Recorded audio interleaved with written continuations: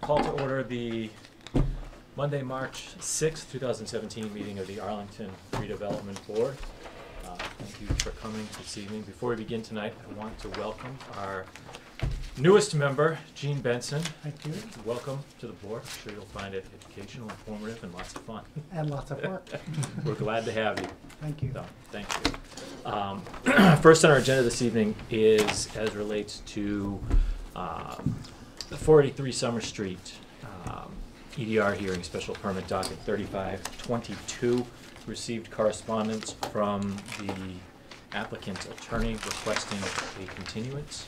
Kind of an open-ended idea. Did we get a date from Bob? No, we've not gotten a date.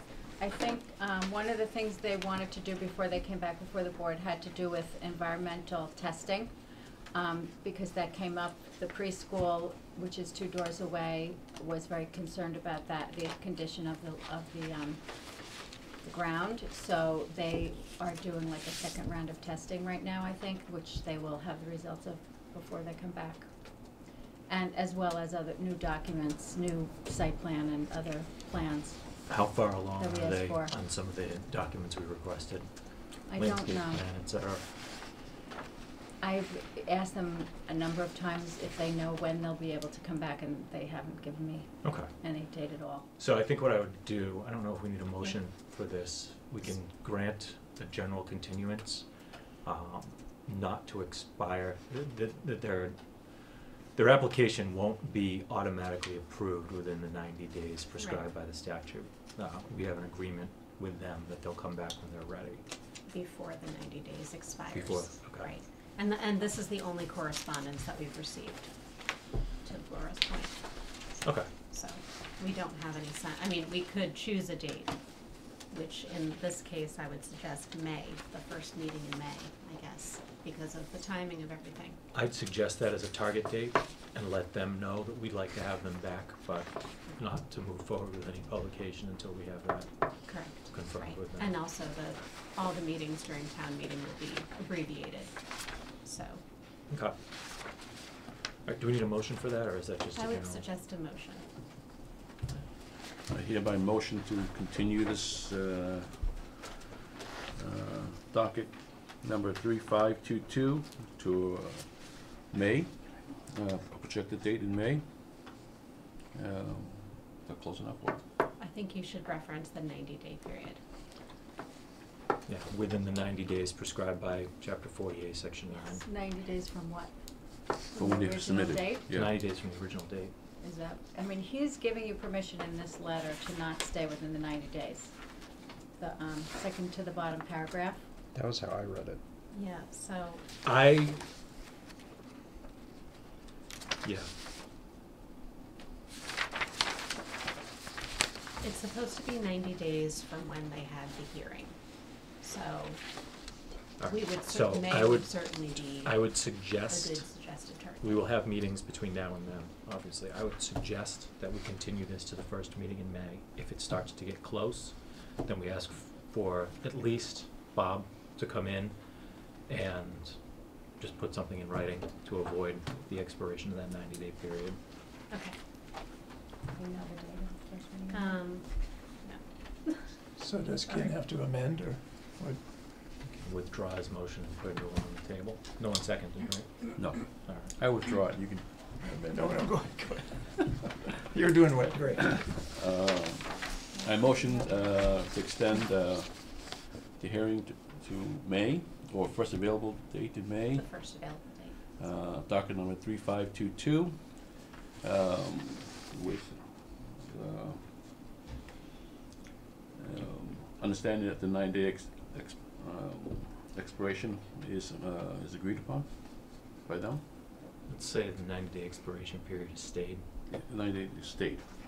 Yes, sir. Second. All in favor?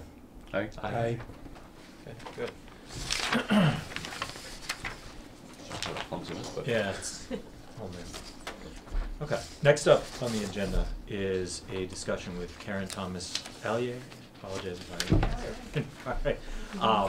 One of the proponents of town meeting warrant Article 9, she had emailed Jenny and David and myself and asked to have a discussion with the board regarding buffer zones and her town meeting warrant article. So Karen, if you can come up, introduce yourself for the record, have a seat in front of us. You can drag a more comfortable chair up if you'd like.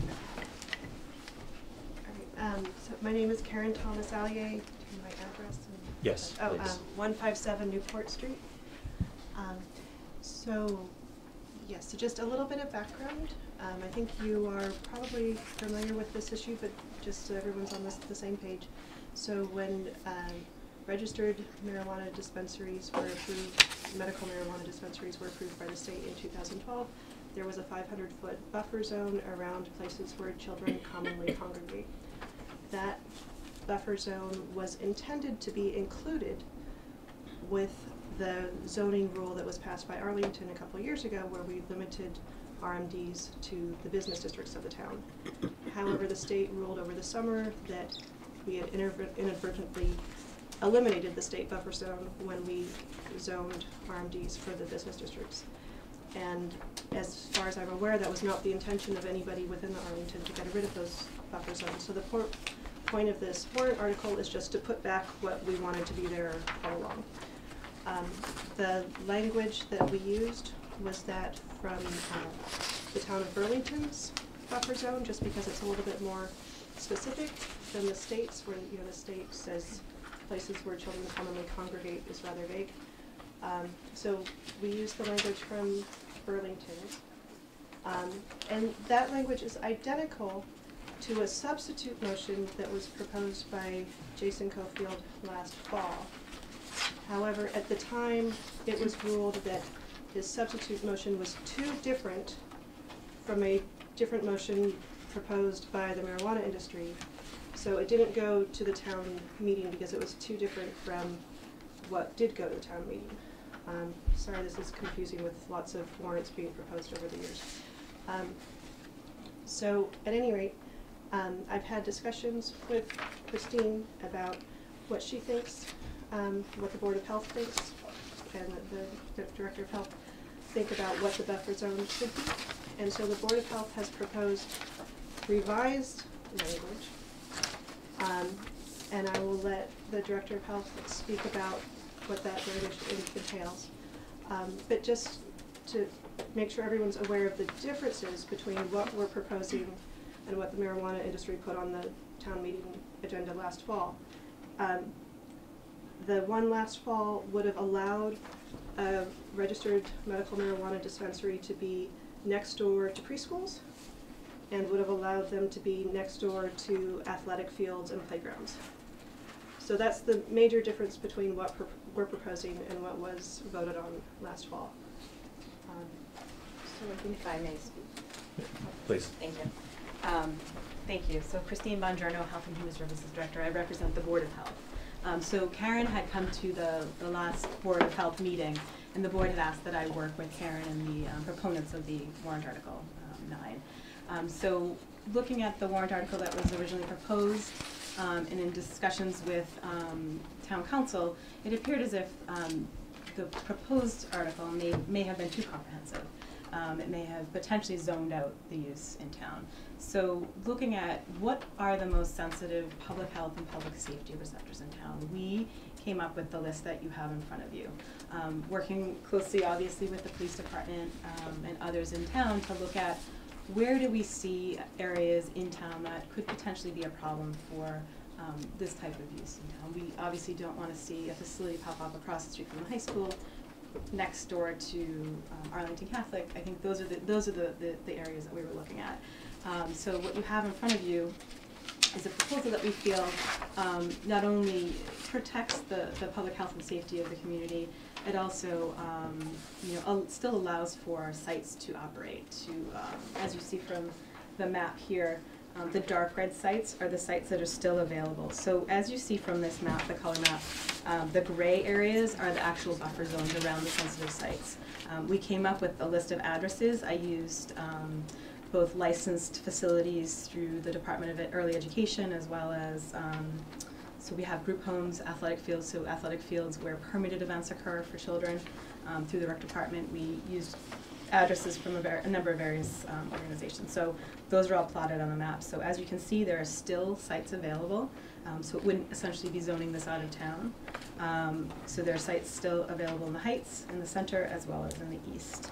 I think, you know, we did look at this strategically from, as I said, both a public health and a public safety perspective.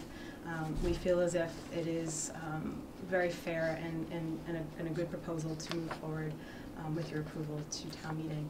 With me here tonight is also Chief Fred Ryan, who has worked over the years with me closely on marijuana issues in town, as well as you know, a whole host of other drug issues in town, both within the youth population as well as the general adult population. So if I may turn it over to Chief Ryan to give his perspective on this issue, that would be great. Sure. Yeah, thanks for coming. Thanks for. Thank you, Thank you. Christine. Good evening, honorable members of the board. Fred Ryan, Police Chief.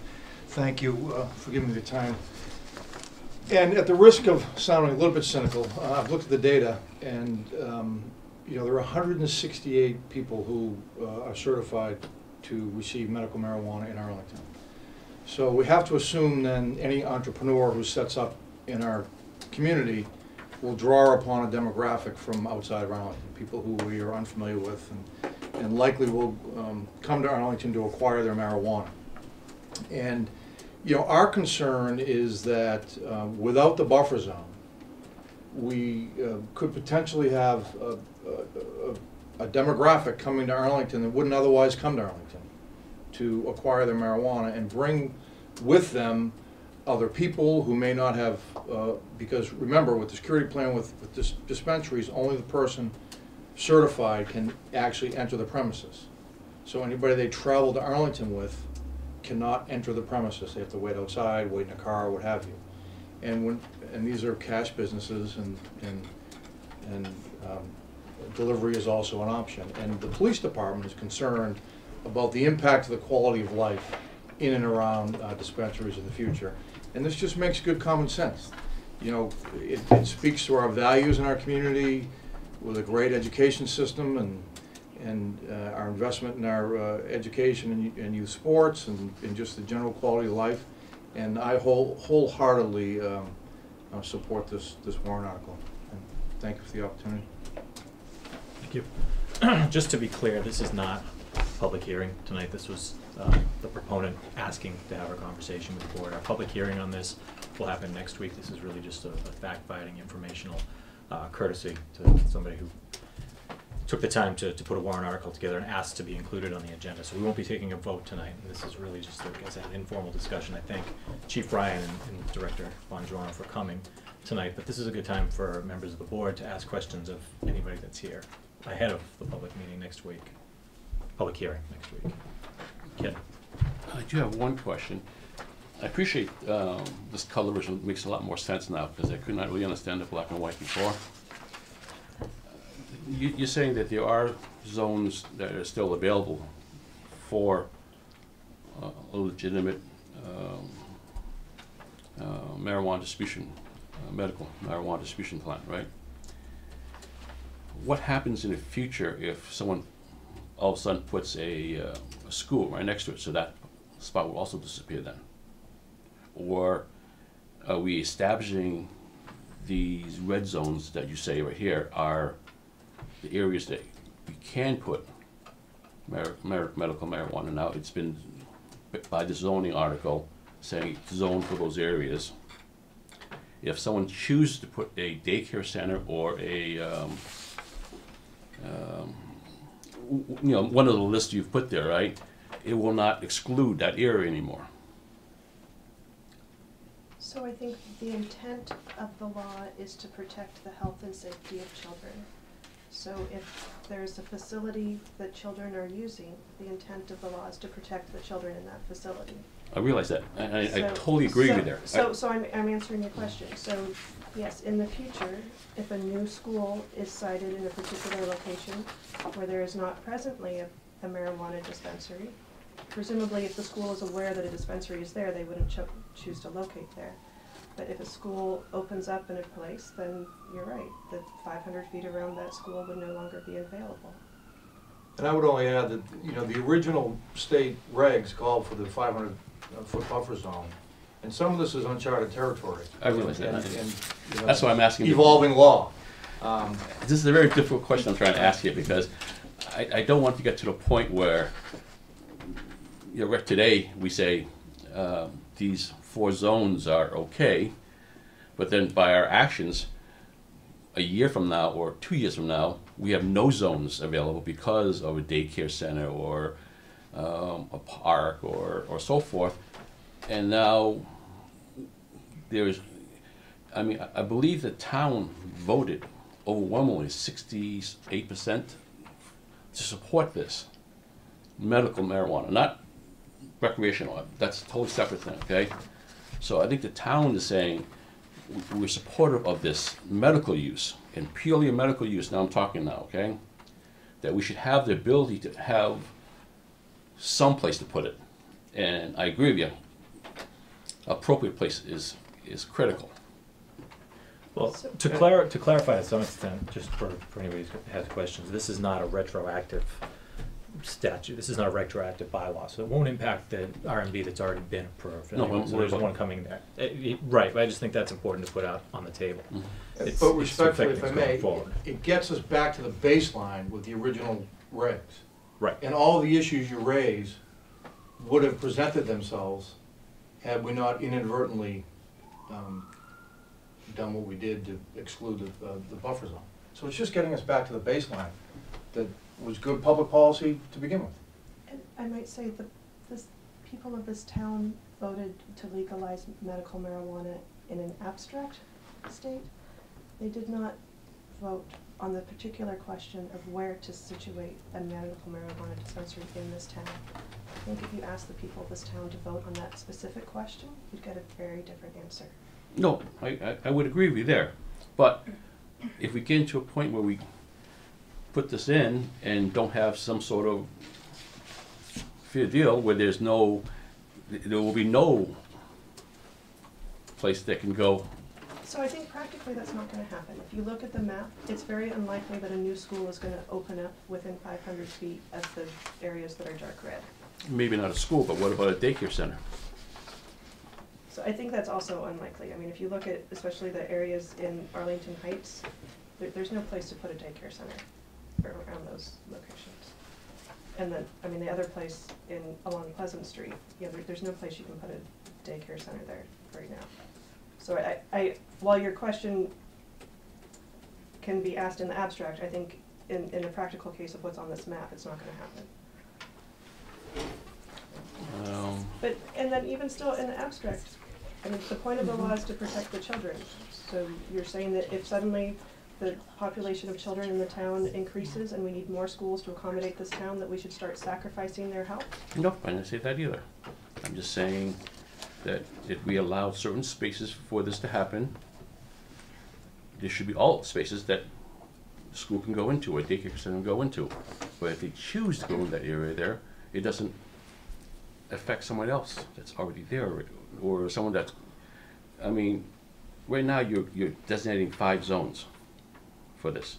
Well, they're not designating Five. the zones, they're just examples of But what's available. But those are the five zones that are available. You know, maybe I'm way off here. I'm just trying to play the advocate on the other side right now, just to see, to be fair. Okay? Well, and the devil's advocate to that is that one of the existing schools could move as well, right? I mean, it's a zoning for the situation on the ground, right? I mean, you look at what you have there and you protect what's there, right? Children who are going to school are there, so you protect them. I'm not going to get. I'm just trying to express some concern, okay? And I'll just leave it at that because I think it's kind of, you know, we can debate this most of the day. Go ahead, David.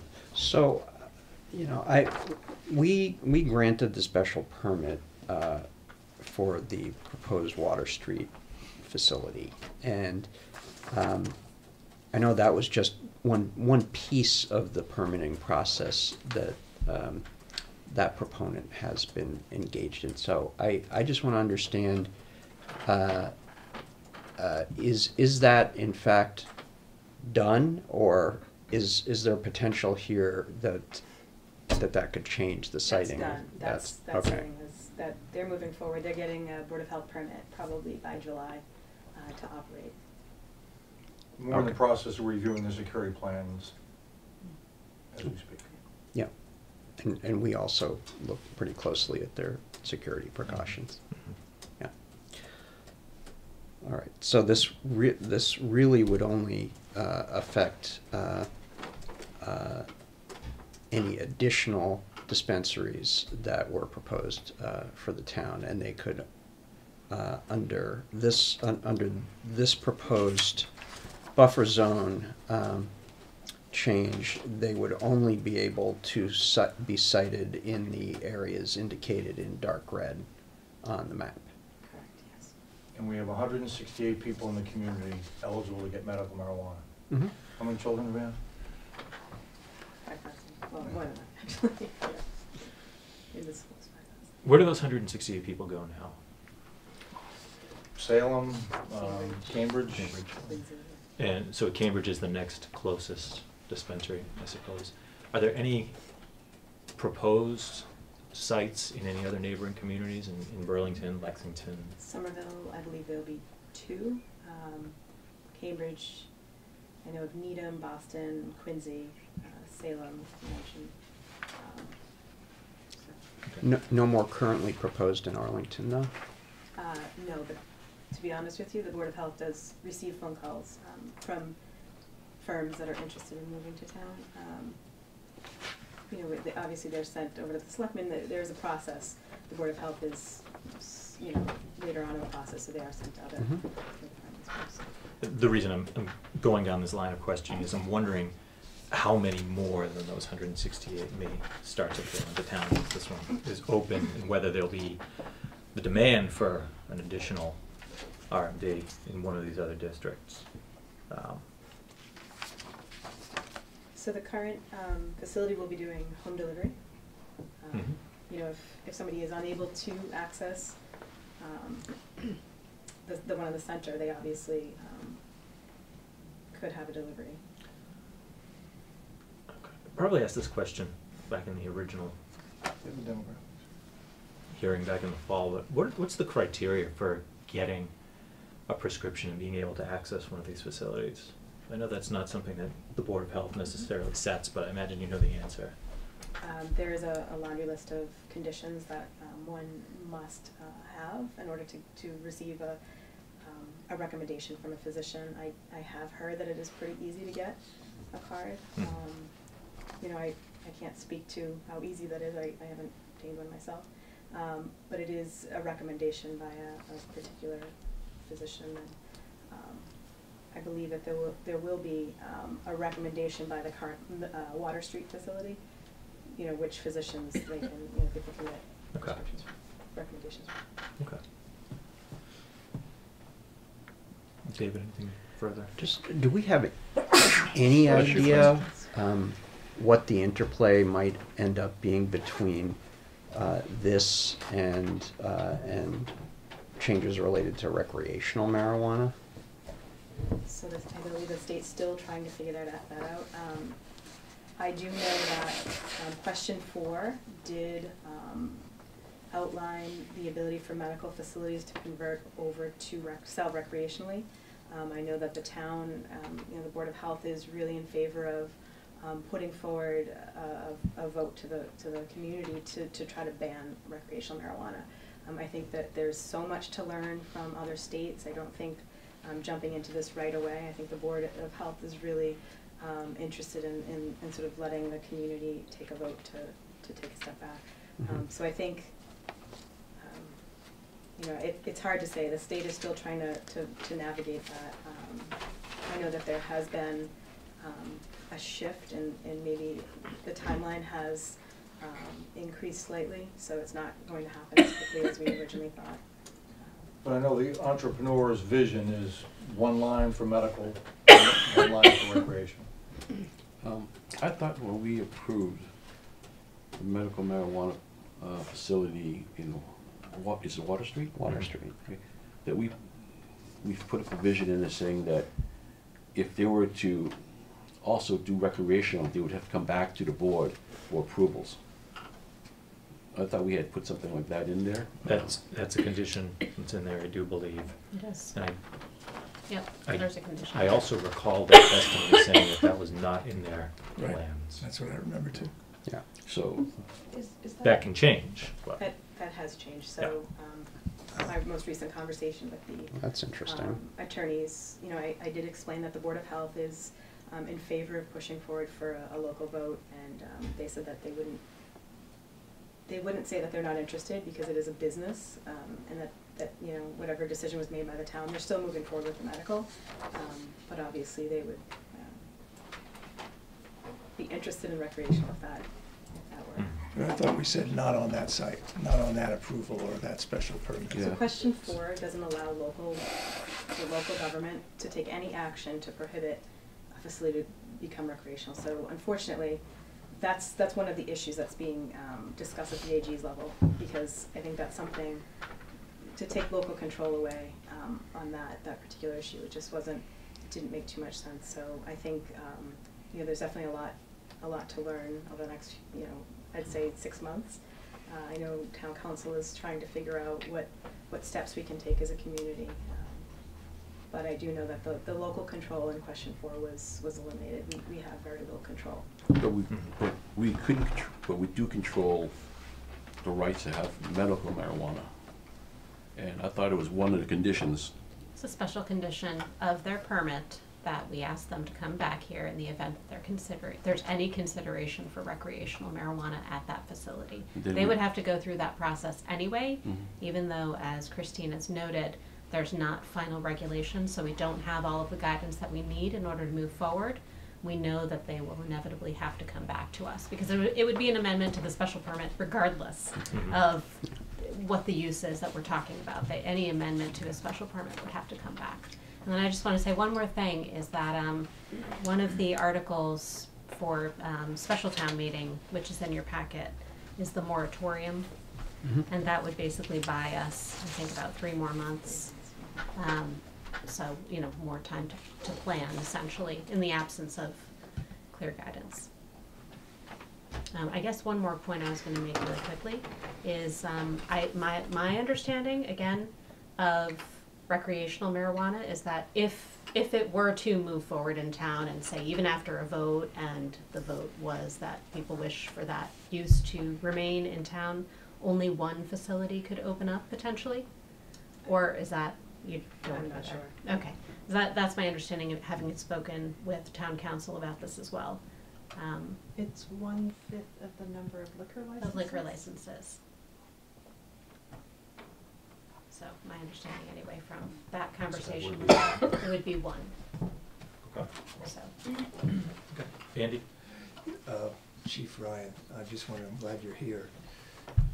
What, if you compare it, you've got a CVS, a pharmacy, you've got liquor stores, and now you've got this medical marijuana dispensary. How do you compare those, and what are the various dangers of each one of those, so that I can put it into context? What's dangerous about a medical marijuana facility, and how do you see outside influences, and how does that all work? What's the metric of the danger that you see as the chief of police? Yeah, interesting question. You know, one analogy I can make is, you know, there's, you know, we have hotspots with group homes, with particularly one in the Heights, and we know that the convenience store nearby, although we work with them, Christine's offices work with them to try to prevent them from selling tobacco to children, but tobacco is getting diverted to children. We know that in Arlington Heights. And my concern is diversion of marijuana from those who possess a medical marijuana card into the hands of our children. And Christine has some interesting youth risk behavior survey data that indicates some trends around the perception of use of marijuana among children being more acceptable. But you know, if you look at the demographics of those who have a medical marijuana card, the overwhelming majority are between 18 and 50, and there are only 9 over the age of 70. And so our concern is not only with this group, but those who come to Arlington from outside of Arlington with a card, then diverting their medical marijuana and profiting from it by diverting it to children in the community. Now, obviously, recreational, if and when recreational marijuana comes to Arlington, that will have an impact as well. But it's that diversion piece. And the second piece you worry about is the delivery, although I'll admit it is a pretty good security plan. I think you all have seen that as well. But I worry about, cash and marijuana or valuable commodities in the community in the delivery setting, and I can't predict what the challenges will be, but I worry about the impact that it will have on our neighborhoods, and I worry about the diversion into the hands of our children.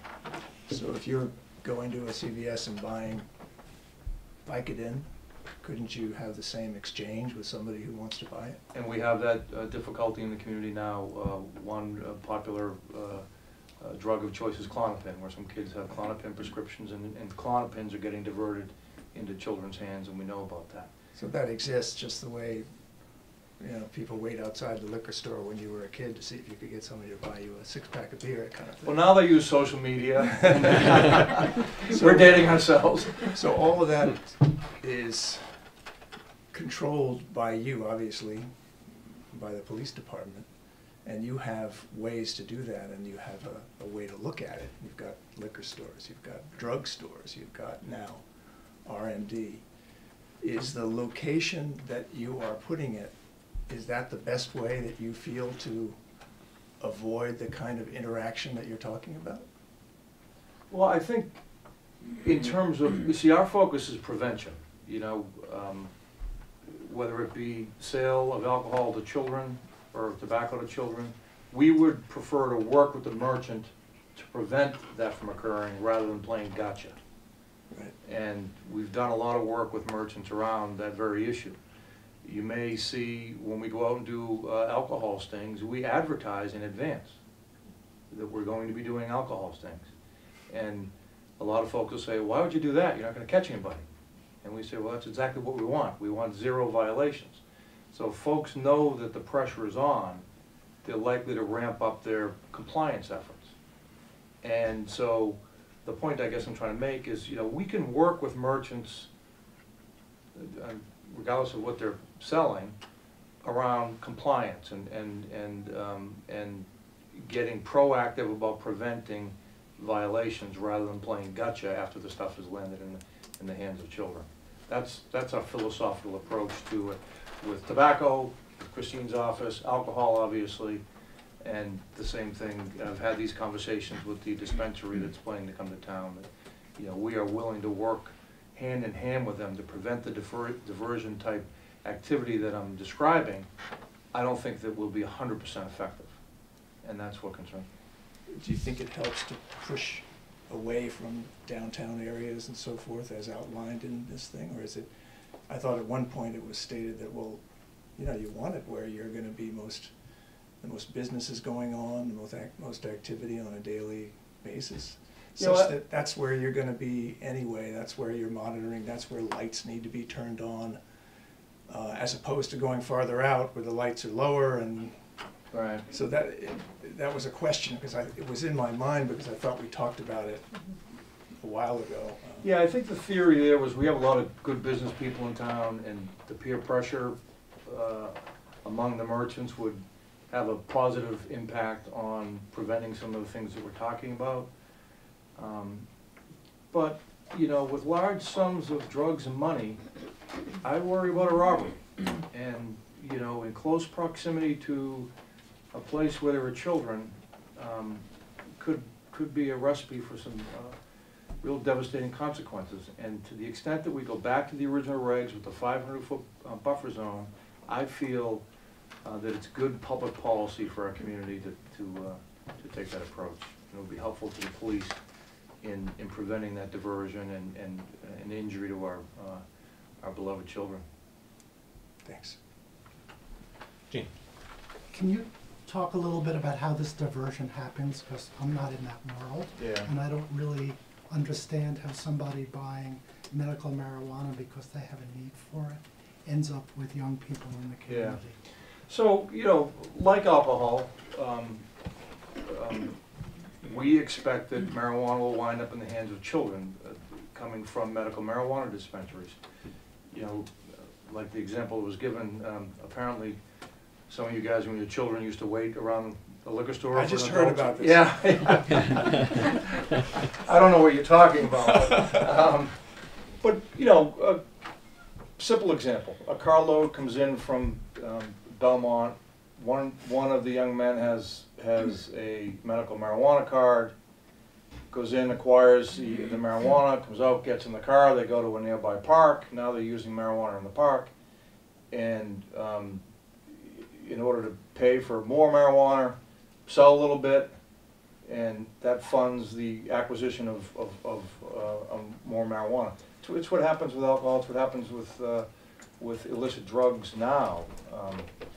And we would expect that some level of diversion. And, you know, I talked a lot with the entrepreneur going into Water Street. You know, I want to know how they're screening their employees, because there's a lot of the diversion comes from within as well. And so we want to work with them around preventing employees who might have some criminal desire to divert it out into the field. And what age children would this be diverted to? Like 5-year-olds or 7-year-olds? What age, like, is the target age for this? So our youth risk behavior survey, 12 to 17-year-olds typically would be the first to start using marijuana. I mean, obviously they're using it younger, but not at high enough levels. Can you explain a little bit then the connection between proximity of location and the diversion? Because people are driving to the park from wherever it is. It doesn't matter if it's 500 feet or 1,000 feet. They're driving somewhere else for it. If they're doing it on social media, it doesn't matter where they buy it. So explain a little bit to me the connection between proximity and the diversion. Public transportation. So we would expect that some folks would use public transportation to get to the dispensary, and then commute by foot, and then back out from the dispensary and head back toward, and perhaps use along the way. And so it's during that acquisition of the marijuana, and then the commute back to public transportation, where it's highly likely that they'll use along the way, and then there's opportunity right there for impact the quality of life. So they walk out and they're walking down to the bus and they're Go to a nearby bench. and they're starting to use it right there? That's what we anticipate. Are they allowed? And that's to what do, other jurisdictions Are they allowed to do that have under? experienced. Are they allowed to do that under the law? We do have a prohibition against public consumption. However, there's no teeth in the fine collection mechanism, so we can issue fines. We could go up to somebody publicly using marijuana and ask them to identify themselves. They could say, I'm Mickey Mouse. They don't have to give us a positive identity. We could give Mickey Mouse a $100 citation, and there's no teeth in the law to collect that $100 citation. So the sponsors of the medical marijuana initial question, I would argue, intentionally put some loopholes in the ballot question. I think this is more for Christine maybe. Where are the private home daycares that are on this map? So those are mostly scattered. Are they all the orange dots, or are they a combination of Yep, the orange regular dots. Are they a combination of regular daycare and private home daycares? Yes, yep, the orange And dots. do we know where all the private home daycares are? Yeah. What do they need to do to get licensed? There's a license through the state, and their addresses are listed on the state website. So let's say this does pass, it would be easy enough to just pull those addresses anytime there's an applicant and plot them on a map and make sure that the site would work. For the most part, those change, but they're further out, they're further into the neighborhoods, and so I don't think that they would have much of an impact. The home daycares, that is, they would have much of an impact on the business district. just following up on that, would there be any mechanism that if, for instance, somebody applied for a private home daycare license and they were within 500 feet of a dispensary and they didn't care that that application would be denied in the interest of protecting the children? I'm sorry, I'm not. So sure. is there any mechanism if we do have the 500-foot buffer zones and someone living within the buffer zone decided, despite the existence of the dispensary, to seek a private home daycare license, is there any provision for denying that on the No. basis of the presence of the No. dispensary? No, there wouldn't be. No, it's a state license, and we would have no authority to do that under this, if this were to pass. Yeah. So in some sense, we can achieve some of the aim by limiting where the dispensaries are sited, but we can't entirely control what other activities involving children might choose to move into the buffer zone. You know, my layperson perspective on this, and you all are, subject matter experts on this business, but it's about that date and time when the application's received and the analysis occurs at that point. Obviously, the world change is moving forward. And I think that was the intent of the original 500-foot buffer zone that many other jurisdictions have. Clearly, things will change, years or decades down the line. It's just like Water Street. If this is adopted by town meeting, they're exempted. How old are the children who go to the daycares that are on the dots? What are the age range? They could be 0 to 5. So it could be- connect that to me to what was said earlier about the age where the diversion happens is 12 So I think and, when it comes, and up. yeah, so when it comes to the daycares, it's the perception. So, children are going by this facility every day. And over time, it becomes normal, and the perception of harm and the perception of risk is low. So by the time they're 12, it's easier to engage, and that's really the concept behind that. And I think when we look nationwide, the daycare centers are included in most of the buffer zones across the states that have medical marijuana, approved in the states. So I think when we look from the public health perspective, it's the perception of risk and the perception of harm that we want those children to grow up believing that that's something that they're going to have to push off till later in life. If they start between the ages of 12 and 17 with marijuana, we know that depression is more likely by the time they're 24. The youth brain is developing up to 24, and there's a lot of science and a lot of research behind really trying to push off the use of alcohol, tobacco, other drugs, till at least 24. Obviously the age of alcohol is 21, but we would obviously like to push that off as long as possible. But where we're seeing the age of use starting generally in Arlington with marijuana at age 12, I think the longer we can push that off, the better. And so I think it is a great question. It is something that I was looking at. Why daycare centers? Why would we care? I think it's just it's the going by these facilities every day and it becoming a regular part of life and seeing people going in and out that allows them to over time believe that it's an acceptable drug to use, and by the time they're 12 it's just a normal part of life. If I could add on to that also, as Chief Ryan mentioned at the beginning of this meeting, there's only 168 people in Arlington that have prescriptions. And as Christine mentioned and has been reported in the Boston Globe several times, it's laughably easy to get a prescription. And there are physicians who have been arrested for giving out prescriptions to basically anybody who comes in their office, right? There was a Boston Globe expose about that physician who got arrested because anybody who came in his office, he gave them a prescription. So we know that there are good people that will be going to these dispensaries. We also know that there will be bad people going to these dispensaries and that they will attract bad people. And that's just being adults about this, right, and recognizing the way the world works. And I believe the dispensary has offered the town a certain amount of money every month in exchange for this permit. And if you look at the sum of money that they're giving us, in order to pay for that amount of money, they're expecting a lot more than 168 people to be using this facility. So they're expecting a lot of people to be coming in from out of town. So that means that this facility will be drawing in people of ill repute from the surrounding communities. So now you're concentrating them in one particular place, and you're concentrating them in a place that's within 500 feet of a preschool.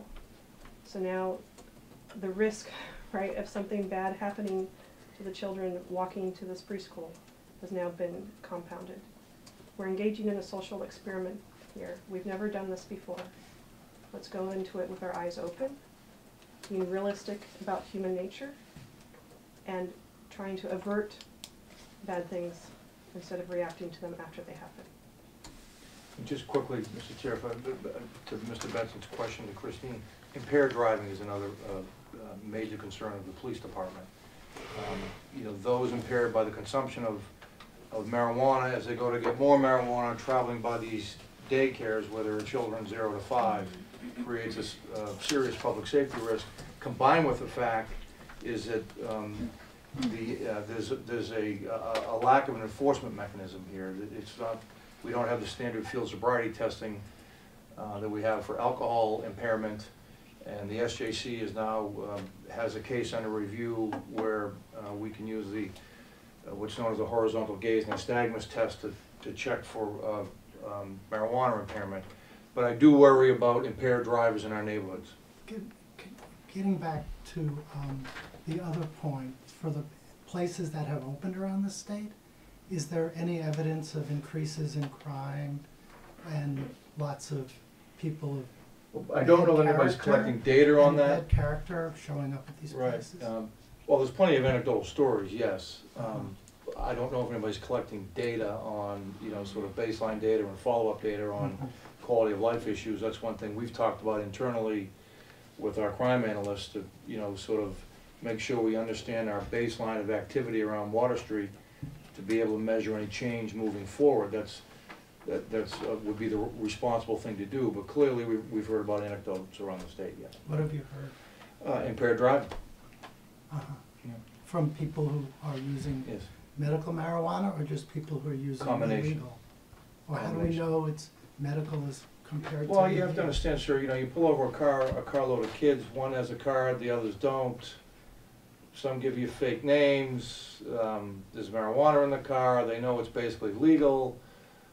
Again, I don't mean to sound like the cynic here, but you know, this is what we deal with in the field, and we would expect that to occur moving forward with dispensaries in Arlington.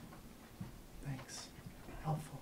Go ahead. I do want to wrap this up because we're getting outside, but it is a good discussion. Just a couple. I just wanted to look at some of the definitions a little bit. So in the current proposal, there are 3 categories that We're looking at the the board chart, yeah, which was prepared for us, yeah, right? yeah, Okay, so And- this is what you. and also I think does this So, yeah, track the you Board provided- of Health Yes, I'm sorry. Yes, proposal? that's the Yeah, far right okay. column. That's what I thought. So there are 3 categories that, if I read the key correctly, are not explicitly mentioned but fall into other categories. And can you just explain which categories those 3 fall under? And that's the facilities in which children commonly congregate, licensed providers of educational, recreational, and healthcare services to children, and parks and playgrounds. Sure. So I'll start with parks and playgrounds. So the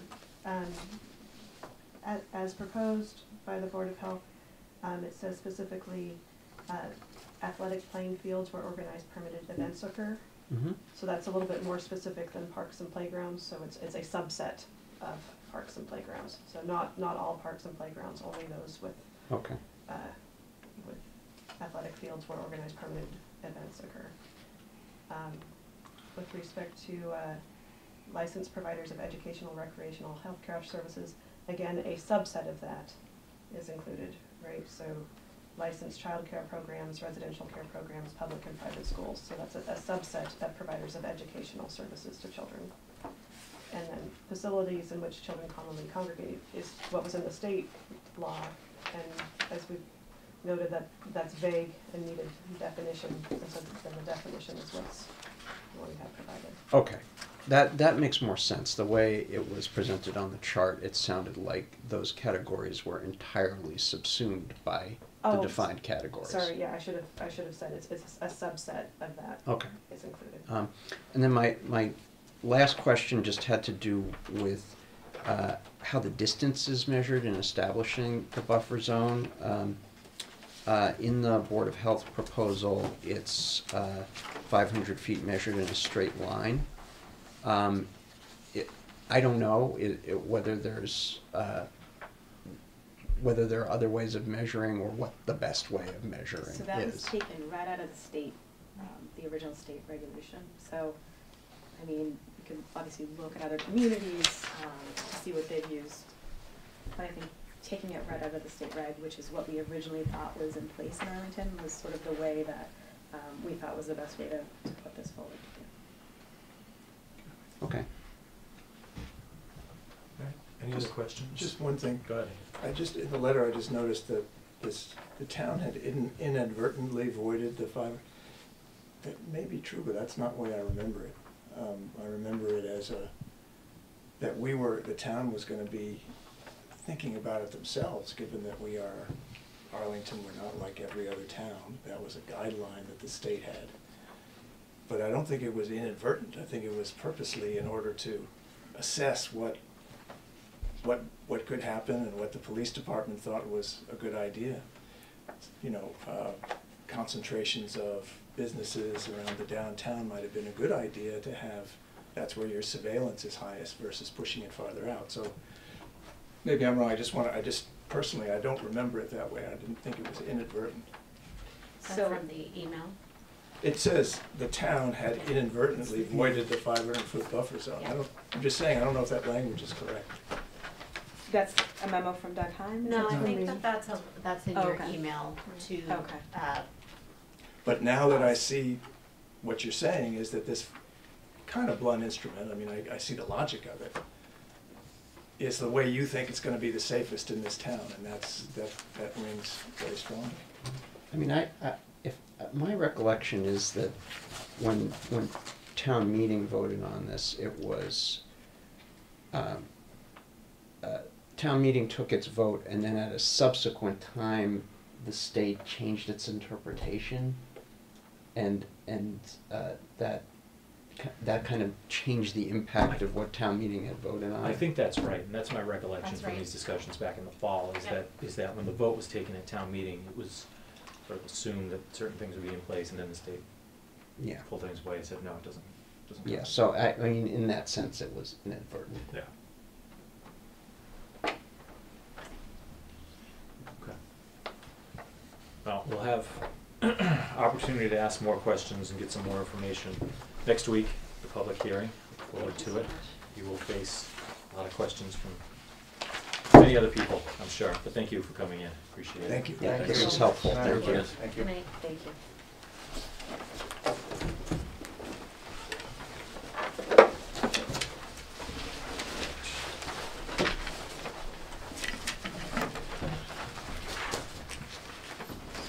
Is that, or do I want that back?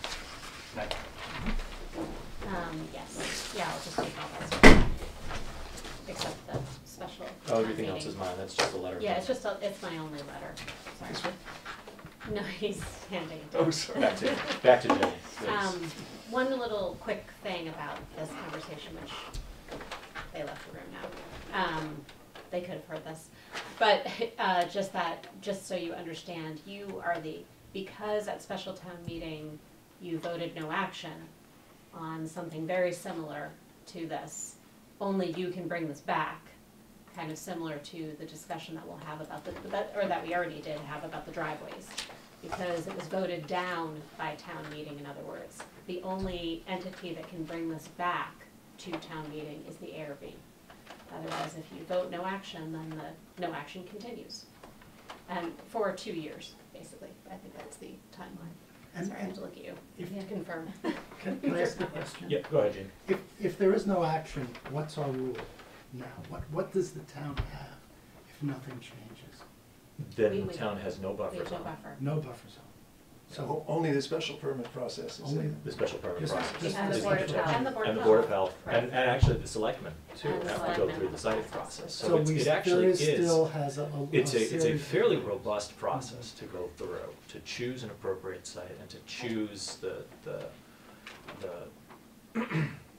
appropriate location in town. There are several checks on how that actually is sited, and I know from discussions that we had back in the fall that the Water Street location was really one of the only sites in town that every board that had a say in where it went felt was appropriate. And the reason that that was chosen was because of its proximity to town hall and its proximity to the police department, and the fact that it is in a medical building, so that there would be some surveillance capabilities, but also some peer pressure from the other people in the building and in the neighborhood to keep things on the up and up there. We'll talk about it in further detail Right. next week. And see what the public thinks. Let's see what the public thinks. Okay, special town meeting, Jenny.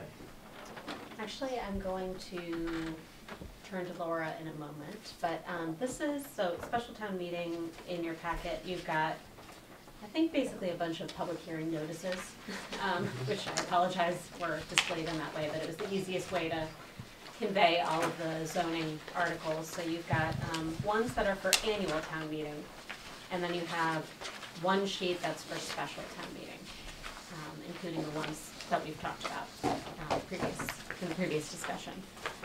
So right now we're looking at the one that says public hearing zoning bylaw amendments, Article 1 zoning bylaw amendment definitions for open space usable. The reason for this amendment actually came from the residential study group, which has been looking at the issue of, as you know, for annual town meeting, we're talking about driveway grades and garages. And one of the things that the group had been talking about is offering some sort of incentive to get surface parking on lots rather than having garages at all. How could we potentially incentivize a builder or developer to put surface parking on a lot? And so one of the discussion points that emerged with the residential study group was making changes to open space. But it was thought of after we had already completed the annual town meeting warrant article. So that's why it became a special town meeting warrant article. And it actually became necessary to achieve some of the things that the driveway bylaw intends to. I think that as well. And so I'll let Laura speak to some of the technical side of it, and also but either one of us can answer questions. If there's anything else that I missed. But do people already understand what the, We talked through the Main- driveways. okay, very good. I think last meeting. okay, so And I've brought This is- up to speed. one last change that is meant to be an incentive for developers to provide the parking in the side yard as opposed to underneath in the front of the house. So, one of the requirements in the zoning bylaw is, and I wish I had my bylaw with me because I don't remember the exact percentage, it's about 30% of the area of the square footage of the house, the floor area, has to be open space on the lot. But in addition to that, the area has to be now basically 25 by 25, or a circle of 25 feet. A driveway cannot be included in your open space. So if we're asking people to put the driveway on the side, and we're also asking them to put a buffer between the driveway and their neighbor, that cuts into that backyard area that can be used for open space. And so it doesn't decrease the total amount of open space on the lot, but it increases that circle, that contiguous circle from 25 to 20 feet. So that contiguous area can be a little bit smaller. We would still have to provide the same amount of open space. If it wasn't there, it would have to be someplace else on the lot. So again, it's just meant to be an incentive to get people to do that side yard parking as opposed to the underneath parking with the steep driveways. Is that clear?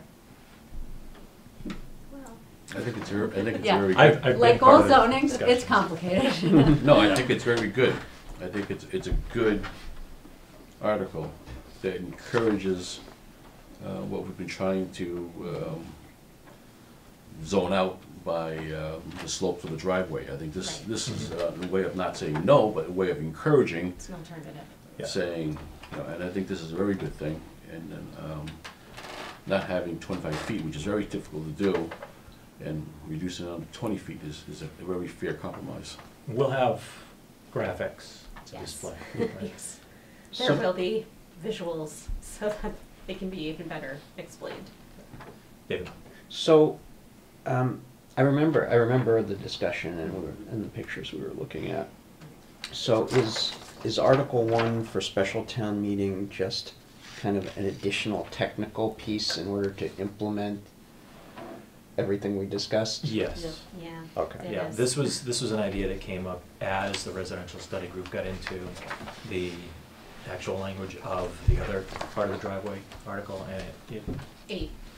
Article 8. And so what was decided in that group was that incentivizing alternatives was necessary, but there had to Right, be and I some, see that here. but there had to be some reason for developers to want to go do these things instead of just keeping the status quo. So yes, this is a technical change to ensure that everything proposed as part of Article 8 is available once Yeah. July rolls around and these are put in force. So Article 8 says there should be incentives, and Article 1 for special town meeting makes it possible for there to be incentives. Yes, That's So they're right. linked. yeah, Yes. yeah. And Okay. so we think, but can't be sure, that special town meeting, I think, is the same night as annual town meeting. So, but in all likelihood, these things will be discussed within close proximity to one another. So we can, cross-reference. Although, we'll be in different town meetings technically. Yeah, I don't know if we technically We can. can do that. reference it, but we cannot bring it up and vote upon it until we get into that portion, the special town meeting. So it'll be an interesting, We can certainly Linguistic make sure challenge. that, assuming we decide to go forward with these, that any presentation to the public before town meeting right, understands that they're intended to mesh. right. Which one comes first? Sorry. This, we'll probably have Article 8 first. So can Because we're gonna have annual town meeting, and I think that this is the first night, in all likelihood, April 24th. We'll get to Article 8. And then, Yeah. I don't know when special town meeting will begin. Is it after the regular town meeting? Or do they, Second It's the day. second day, The so that's second day. Wednesday night. Why are they having a special town meeting? they always Don't There do, must answer be right? something on there that. Don't they answer didn't that. ask quickly.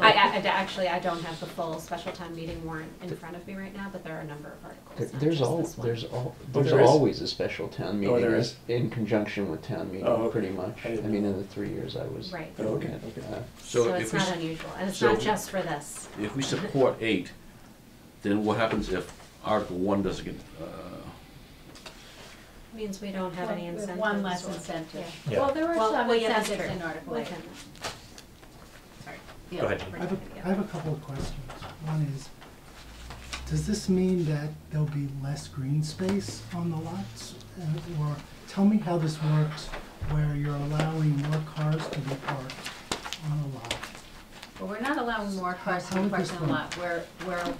We're trying to incentivize people to put the driveway on the side like they always used to do, instead of cutting into basically the front yard, Mhm. which is what many new developers are doing now. So we think the amount of driveway space will be the same, and therefore we won't be losing any green space around the houses? Well, it could also be The less. houses- No, I driveway think- will I be think The more. you're houses have to I be think. smaller in order to Yeah. accomplish the surface parking. Yeah, and so that's part of the reason that we're proposing to change the open space requirement. What we think you're actually going to see is less of the heavy sloped, high sloped driveways down into a garage below surface level. Mhm. And instead of taking that in the middle, especially with the two-family homes that are going up downtown, you're gonna separate those out. And so you actually will have more of a traditional front yard, many of these new constructions. We also lower the parking requirement, So we don't think an unintended consequence of this will be more impervious surface? Well, it could, there will be probably more concrete than, yes, than, the driveways are very short when you have the driveway in the front, Right. but it's just cuts the street, you know, the street frontage is impaired. but it does also require the vegetation between property. I mean, there are other like landscaping requirements that I think we get for that. And again, it's the visuals that we're talking about overall. Gene, I think one of the things that this does is it takes the square footage of the impervious in front of the house, puts it to the side. So the front of the house is more green. So the area that's facing the public has more green space because there's no driveway in the front that goes down. Mm-hmm. And what happens is now you have more green space up front, and it might be a little bit more impervious on the side that's not facing the public. And then I think what Article 1 does is allow, you're not reducing the amount of square footage of green space in the back, but it's just the dimension of it. So the back house could be a little further back, but you can count the amount of square footage. Instead of saying it's 10 by 10, you might go 8 by 12 or something like that. Would this allow people to do both? Would they then be able to have, let's say they build a house so the driveway's surface level, can they then continue to have their front driveway and put a driveway on the side, so they end up with both? No. You can only have one curb cut except by special permit, Right. and then you can have two curb Right, cuts. so they could have one go like, they could have Right. like that, and you'd end up with two driveways. One driveway, but park a couple cars on the side of the house and a couple cars in front of the house. With one wide driveway. Yeah. You don't need it much wider than one car to be able to do that, I'm just wondering. It's an interesting thought of like what actually controls that. It may be the impervious, you know, the runoff issue that stops you from paving over your whole yard. Yeah, I think that's where the. Because what you're saying is, stormwater actually technically, kicks in. that's what you could do, right? Mhm. But anybody can do that now, right? You're, Except they can't necessarily do it on the side of the house, and they'll be able to. Yeah, I Think of how think, that could happen. I understand what you're saying, but I think that's offset by the amount of impervious material you can have, and then also, like Jenny said, the stormwater. right. But that's a good question. There's a question from the audience. Yeah, question. Steve Rebelak, 111 Sunnyside Avenue. Will this generally reduce the minimum horizontal dimension of usable open space from 20 feet to from 25 to 20 feet? Generally, what do you mean generally? For everybody? So for every example- new home. Oh, so for example, I live on a lot with no usable open space because the minimum horizontal dimension is 20 feet as opposed to not 25 feet. I'm wondering if I'm going to get open space if this passes. And one of the reasons I think this could be interesting is, like one of the, something I see come up at ZBA hearings is, you know, the discussion of pre-existing conditions where a lot has no usable open space. If you shrink the dimension, now the open space laws might apply to places where they did not apply before. Well, this does say newly constructed, single, two-family duplex, or three-family dwellings. Okay, Yeah, this is limited. okay. All right, thank you. Can we try to answer that question that Jean has? The unintended Of consequence? whether or the- it could result in more. Yeah, it's just, it would be good to know that. As, It's a very tough Why don't we question to explore answer that a because little bit more? Yeah. maybe it With is, the but it'd be visuals. interesting to try to see Yeah, what we other can- checks on that are existing. So we're in the midst of doing like a SketchUp of looking at possibilities, so we can measure the space and the dimensions of a driveway, that kind of stuff. Well, if we see that there are one or more scenarios where what Jean's concerned about Yeah. could occur, can we still tweak the exact language to? As long as it's within scope of the Not the warrant. warrant Not language. Not the- language, not the but- warrant, but but- your vote. Yeah, the Your- language that we're proposing. That's right. Remember, did we write the language for this one? We did. Okay. Well, the warrant, as long as the actual wording Mm-hmm.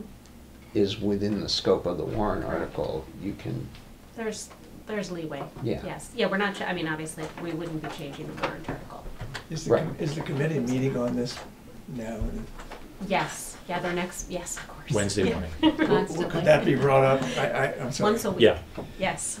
yeah, That- it'll be discussed Wednesday. Yeah, Would that be, we are okay, Wednesday talking about then it could that question be posed at that point to the study group? Yeah, I think probably it'll be more answered by staff, but we can also talk about it with the study group, and add it to the mix. I'm just wondering, like, if what you're saying in your mind, Jean, is that one driveway would go under and one driveway would go here, or that the one driveway would go right in front of the house? Because that actually is front yard parking, and that's No, I not know, allowed. but if Unless it's the a house, garage. if the house has a garage, then they can drive that way, they can drive around the side of Contiguous, the it would house. have to be next to each Right, other. exactly. I just see that very What about difficult to the do vegetative because buffer? in order to get Between- garage Oh, down it's- below, it's you're where going the- down Okay. a No. grade. So if you were to take, before you get to the house, take a left or a right, you're already down a certain grade already. So you're, so Right, you, if your garage is At grade, at grade, Mhm. yeah. At I think that's grade. possible. We then you ask can, for it. then I you don't know if you- encounter, or if it's less than 15%, whatever, Mhm. is in 8, then you have the possibility Mhm. of doing both. I'm just trying to think of ways of saying you can't do that. Just, And, yeah, but I can think of ways where you yeah. can, that's Yeah, what I'm that's a asking. good idea, no, Mhm. that's a good, very good question. yeah. Staff. We'll look into it. I know, troublemaker my first That's day. right. That's great. We need to, Why you're yeah. here. Pressing. That's exactly right. Do you want to join the residential study group, by the way? They just signed you up. Wednesday morning at 9 o'clock. That's right. Yeah, no, I did tell him about all the meetings, so. Well, there are He's plenty of been other invited. committees he can join. You don't want to, never mind. Okay, Housing Plan Implementation Committee, things are moving on Ah, now. yeah.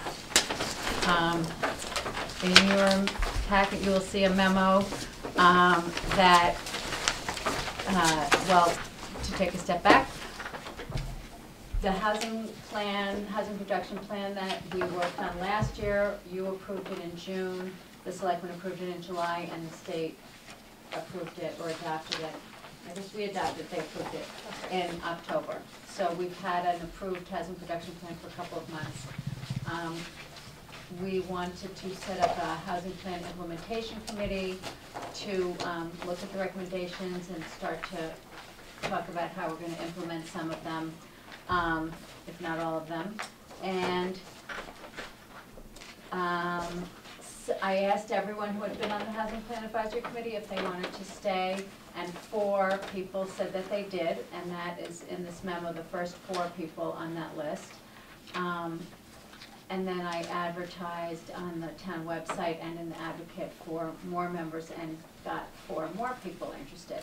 So we have a committee of 8 that I would like to ask you to approve their working under you. Since you oversaw the housing production plan, the implementation will also be under you.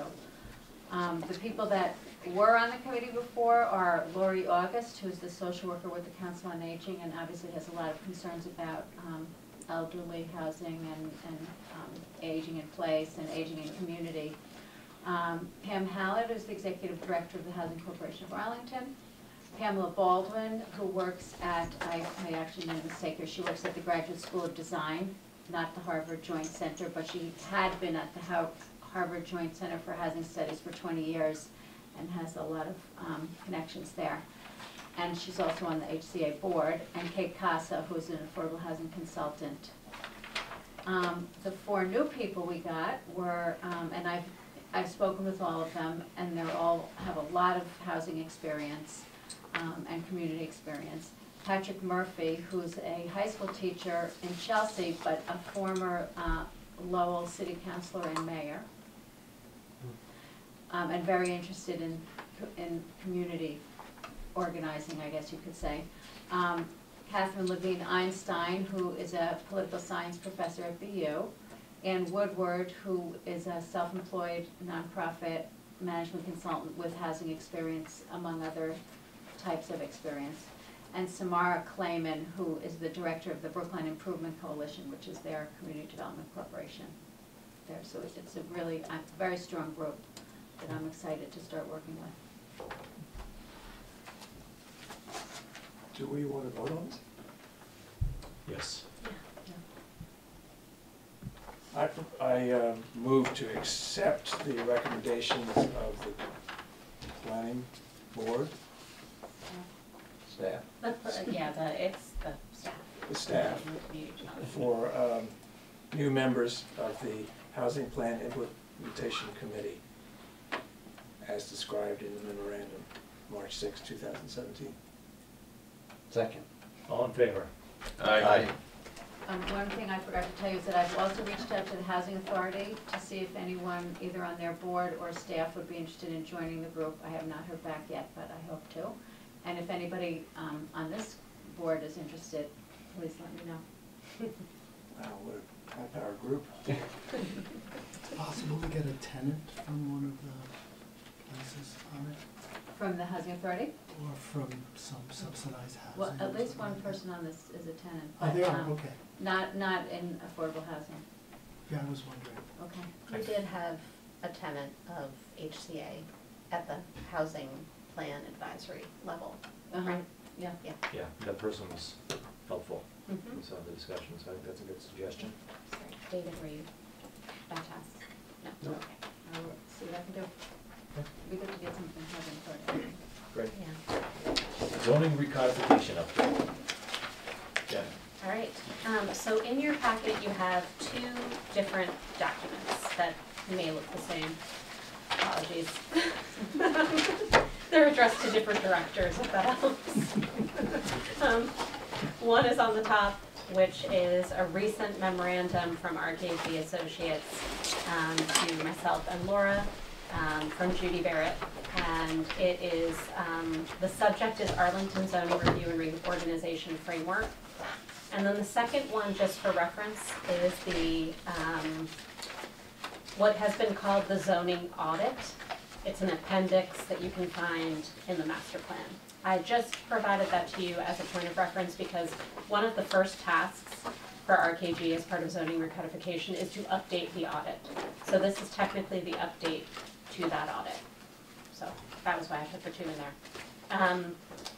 And then I would just say that this document was actually delivered to the zoning recodification working group last week and discussed at that meeting. And we had representatives from RKG at the meeting talking with us, and we had lots of questions. We also talked about the timeline, which, as you know, is marching along, including we are hopeful that we'll have some sort of first reading in the next few months, and that we would actually have a public forum in July. I think we chose a date. I'll get that to you. And then we would have this, the final public forum would be in September, so that we can get to a special town meeting, obviously. So that's always been the goal, to have a special town meeting in the fall to adopt a new amended zoning bylaw. So the purpose of the memorandum is really just summarizing, again, the things that they found that are not working, including, looking literally piece by piece, article by article, and in some cases, really drilling down quite deeply into things that need to change. I would just say that I think some of these things are new, but then the old memorandum still, many of the things that are in here still hold true as well, so you could basically go back and look at the two together. And I guess the only other thing that I want to say to kick up the conversation is they've made a suggested framework for reorganization of the zoning bylaw, and I think that this is a very good time for you to look at this suggested framework and provide any feedback to staff or to the zoning recodification working group, because now is basically the time where we are going to start rewriting things. So we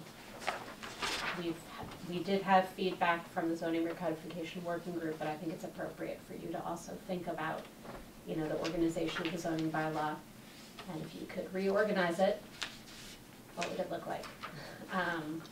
So some of the things that we've talked about, for example, are taking signs out of the zoning bylaw, which is a conversation that we've had, I think, over a number of years, and now with the more recent changes to sign permits and approvals at the Supreme Court level, there's definitely an impetus to change the way that we do sign approval process here in town. So that might be like a parallel process where we make amendments to the town bylaw, because there's also a process in the town bylaw about sign permitting. There's also a lot of administrative and sort of things that are like practices that we need, if we take them out of the zoning bylaw, we are able to amend them a lot more easily. And by practices, I mean how we administer the zoning bylaw, how we administer the special permit process, things of that nature. There's a lot in the zoning that could be out of the zoning. So that's part of this whole cleanup initiative, and also potentially reorganization.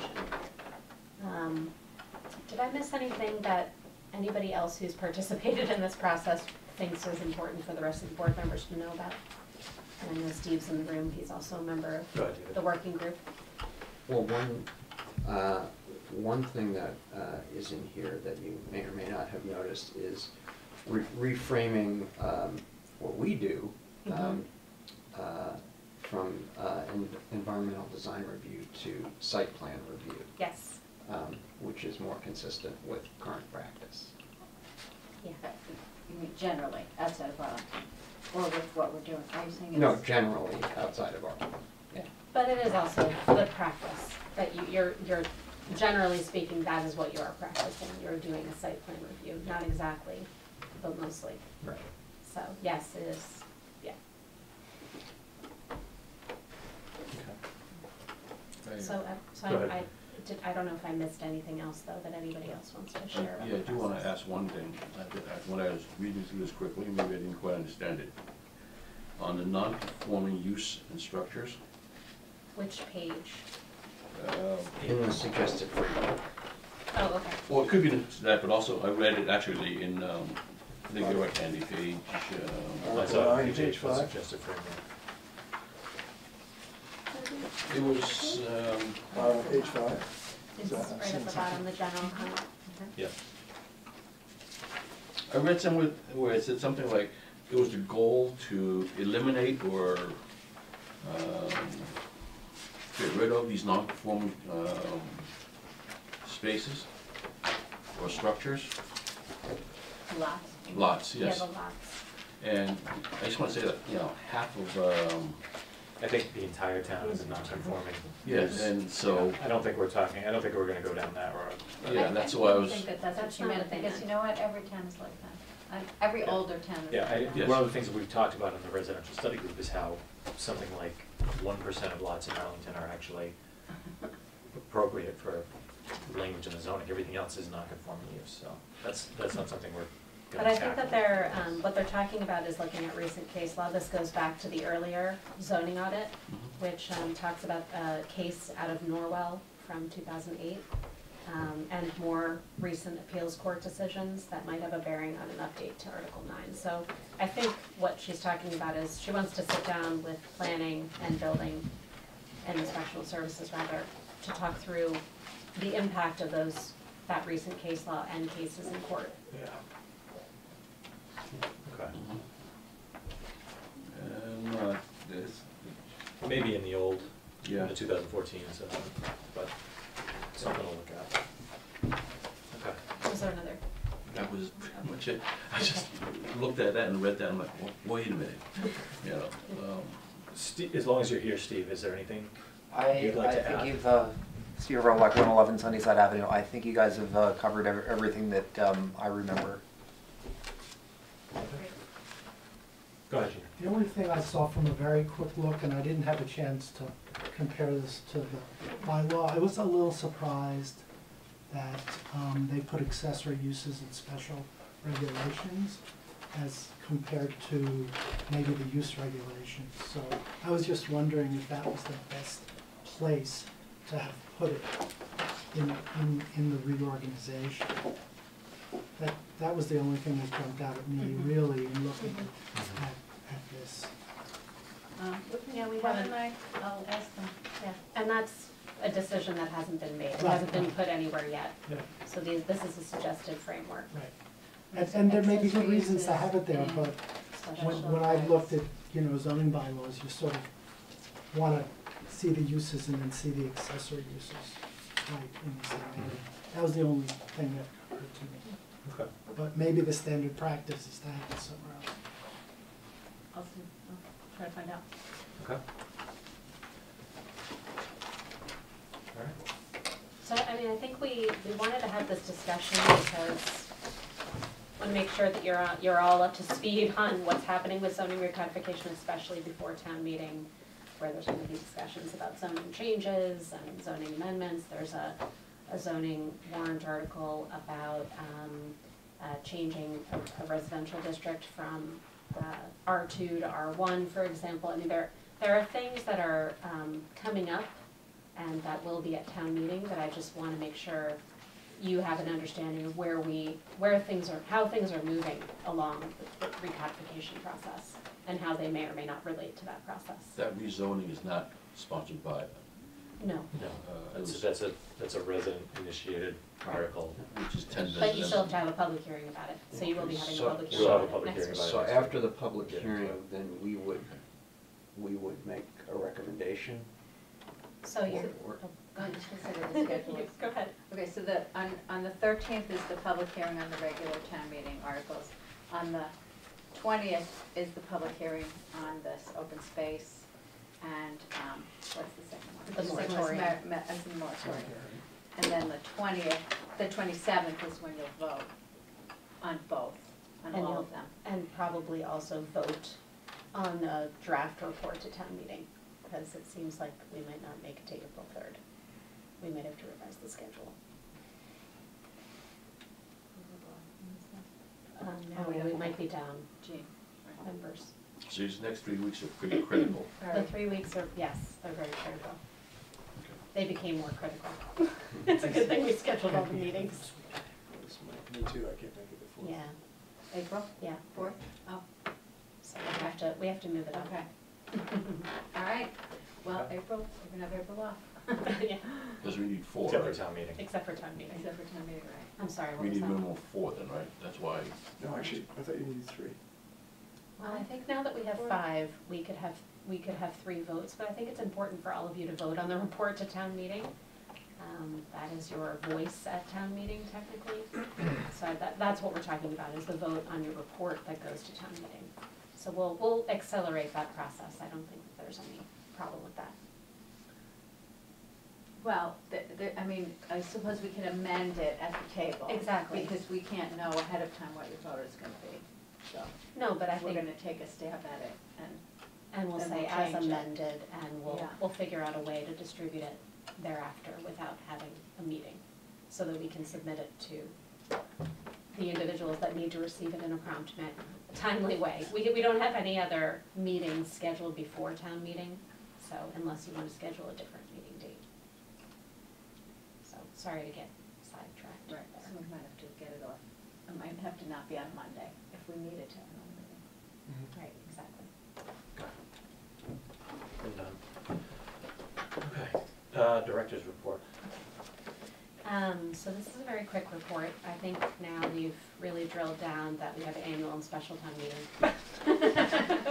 I feel like I'm repeating myself, but I wanted to bring to your attention, in case you don't already have the warrant, I think I provided that to you at a previous meeting, but now the official warrant, I gave you like an unofficial warrant. The official warrant is on the town meeting page of the town's website, so feel free to go to that for reference. But I wanted to give you kind of just a taste of all of the different types of things that people in the Planning and Community Development Office have been working on related to town meetings. So they are things that we've been talking about, but then there's also other things like we are discussing a parking benefits district. And we're happy to answer any questions about that. We always have an endorsement of the Community Development Block Grant application. And then we're also going to have, in relation to zoning recodification, we need to request an appropriation for additional funds to hire a consultant for the policy type of work that we've talked about wanting to do to get the zoning aligned with the master plan. So, so those are the kinds of things that are coming up that I just wanted to keep you up to date on. And then we also updated the schedule that's also been distributed at a previous meeting. It includes now all of the residential study groups meeting dates in March, as well as a public forum that they are holding to discuss their various articles that they're proposing on April 6th. And then lastly, just a quick thing, we were able to secure the services of a consulting conservation administrator who happens to be a former Conservation Commission member, Eileen Coleman, and I've put in my report her office hours in the event that you have any questions about that. She'll be working for the town on a consulting basis through the end of this fiscal year, and then if everything goes according to plan, be able to hire a full-time environmental planner in the next fiscal year. So, that's my report. So in April, Yes. are any of the previously scheduled meetings now off the schedule? So we could not meet on April 10th because it's a holiday. We can't meet on April 17th because it's a holiday. So the only meetings that we had scheduled in April were April 3rd and April 24th. It seems like we are only going to have 3 people here on April 3rd, which to me does not make for the best voting situation, particularly on a report that has to get to town meeting. And the report is due, as you can see here, April 11th. April 24th, you are going to meet probably for a half hour and then adjourn to town meeting. That's basically your meeting on April 24th, unless you want to meet earlier. But I thought you said April 6th. That's the That's a- public forum. That's the public. For the 'Cause residential I'm study. okay April 3rd. Oh, Oh, I apologize, wow, the whole world just turned. because I heard you say April Because 6th. can we rewind that a second? Why did I think April 6th? Because there's a public forum, because there's a lot of meetings, I can that do would April be 3rd, sorry about that. Totally, okay. all right, So So April- we need to. April 3rd, So April Is your 3rd, meeting we date. still have, but not April then we'll 10th keep or April 3rd, 17th. but Jean will not be I here. will not be here. I'm sorry to say. Prior obligation. But you can vote on you'll be here to vote on the actual, the motions and Right, the votes right. that we're gonna take. And we can run the draft by you too. I mean, we'll run the draft by everybody ahead of time. You can get us comments. And should we be at the public forum on the 6th if we can be? I think that would be great, if you can be. It's not, I did not make it a requirement, or anything like that. It's not an additional meeting for you, but they will be talking about, the 2 warrant articles that are technically, one of them is being proposed by the redevelopment board, which is Article 8. But the majority of time, I have a feeling they're gonna talk about the construction control agreement stuff, which is all the town bylaw amendments. So, that obviously does not fall into your purview, but they would, of course, still enjoy your support, as you know from previous meetings with them. So, any other questions about my report? No. No. Anything else? We don't have meeting minutes.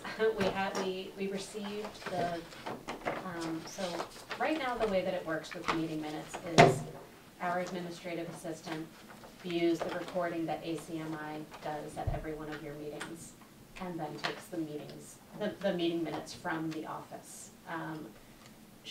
We are now talking about her actually attending our meetings so that she can not only view the recordings but have, a better sense of the interactions and take better meeting minutes. So she will be here next week, for example, and probably in the weeks after that to take meeting minutes. But we did not get the recording from ACMi until I think it was late on Friday, or at some point on Friday when it was posted. So she did not have the time. That was a long meeting, our last meeting. So she has not been able to complete those meeting minutes, which is why they're not on your agenda. But I'm telling you this for two reasons. One is I'm sorry you don't have the meeting minutes, because I think that's helpful to look back at what you talked about. But also, second thing is, you should anticipate that the administrative assistant will be attending future meetings in an effort to provide improved minutes and summaries from the meetings. So, that's all I have. Just one thing, Yes. Jenny, you were out of town when I emailed you Oh, that I may not be able to be here on the 27th. on the 27th, yes, I saw that. Yes, and that's still a possibility. Yeah, I mean, I think it looks like that's when we're gonna finalize the votes on March 27th.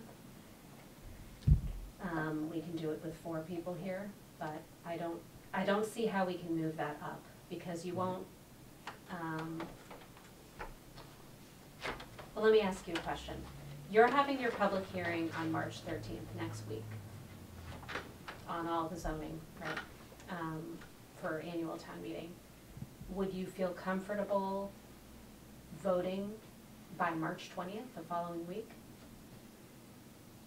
And then we can move. The way we've done it in the past is we have the public hearing. Yeah. And we vote at the next meeting. It just happens that we've been on an every other week schedule. I'd be comfortable voting on the 20th, so long as. For annual town meeting. Yeah, I mean, honestly, you could vote on the night of the hearing if you wanted to. It is the tradition to vote To at wait. another meeting. Yeah. I don't know why, though. Well, I think it gives, that's up to you. Yeah. In other words, you wouldn't, if you can't be here on March 27th, then you'd be, only if you moved the annual town meeting votes up a week, you would only miss the, special town meeting vote. However you want to do it. I'm comfortable voting on town meeting articles with 1 week, like Laura said. We could vote that night if we wanted to. Okay. The week after. Week after. Yeah, I think usually something happens between. Yeah, there are things that can change. We have a vociferous meeting, and then there are some cleanups that we sometimes do. Sometimes there are edits to the votes. And everybody feels a little more comfortable, let the dust settle for a minute, and Yeah. then we have a meeting. And then we'll ask for additional comment to be supplied via email or Right. mail. Mhm. But a week is still more than enough time for Mhm. people to weigh in on things. There's really only one article that hasn't been discussed. And That's true. You mean the residential Yep. change? Yep. Everything else has been known by the board up through tonight, where we've had the discussion about the buffer zone. Mhm. So I'd be comfortable voting on the 20th on those articles. Okay. There's the moratorium too, on the special town meeting, there's the. So that's, So that's the following meeting. And that's Recreational what- marijuana. you would have 4 here, but not 5. Yeah, so we vote on town meeting. We have the hearing for town meeting on the 13th, vote on the 20th. We have the hearing for special town meeting on the 20th, vote on the 27th. Right, and just that David won't be here on the Yeah. 27th. That's all. Possible. It's still possible, but, Yeah, I think it's important to have all 5 members voting Yeah. on those articles. The other 2 yeah, that's true. are important, but are less, they haven't been through the board to the same degree the others have, so. Okay. And David can certainly weigh in on recommended votes.